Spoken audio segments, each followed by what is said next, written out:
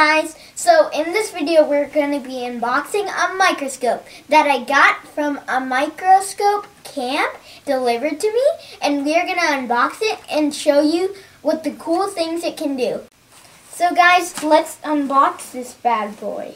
So we took it out of the box, and here it is. So there's foam that came with it, and we have the kit itself with the microscope in here. Okay guys, so here's what's inside.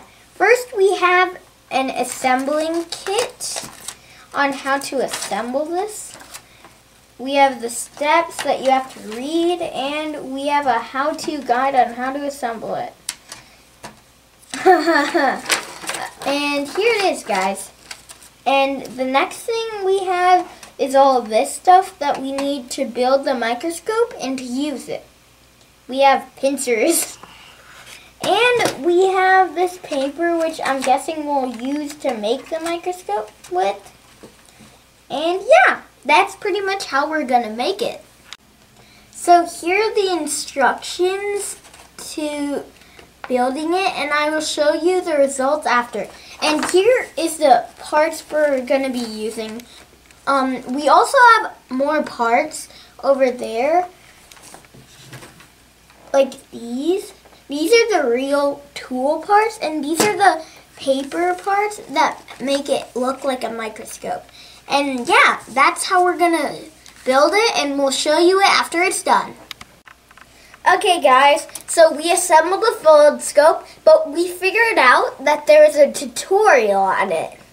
So yeah, that's pretty much how we assembled it, because there wasn't really a good tutorial. I mean, like, it was a good tutorial, but the paper tutorial wasn't really working for us, so we found the video one. Anyways, guys, we'll show you how to use it. So, we got this Foldscope here, and Foldscopes are basically microscopes, but they're cheaper. Okay, guys, so this is the specimen that we need to put. So first, you put it, and then you want to close the Foldscope. But before you do all of that, you want to open the Foldscope. And this is an already made one that we made before the video. So once you put it in, you want to close it. And then, by the way, guys, this only works on this side you have to watch. And you have to watch it in the sun or any light source.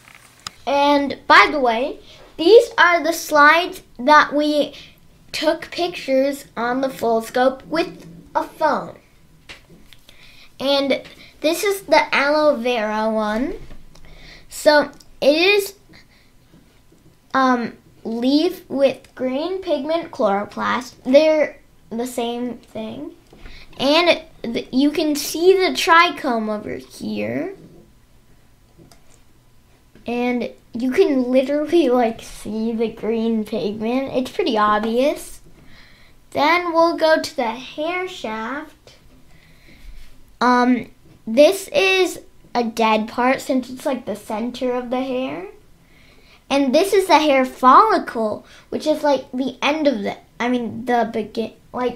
part that's the root. And it's the only alive part of the hair. Fun fact. And here is the red onion cells, probably my favorite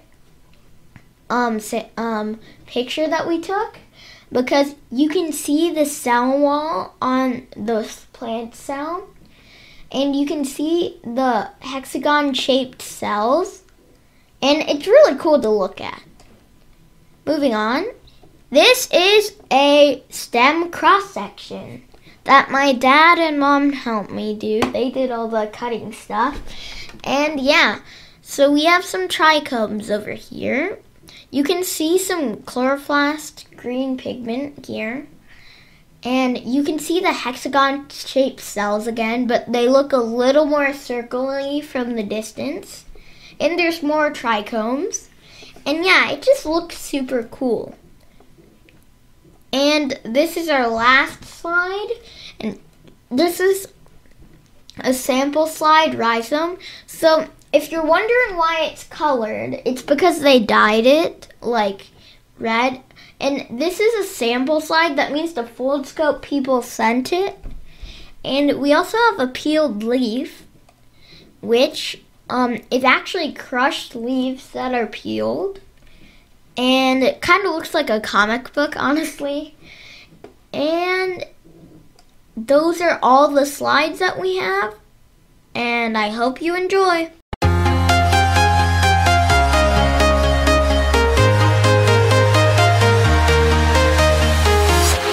I'm walking alone, the streets are empty. The only thing I can see is my own silhouette. I'm getting stronger.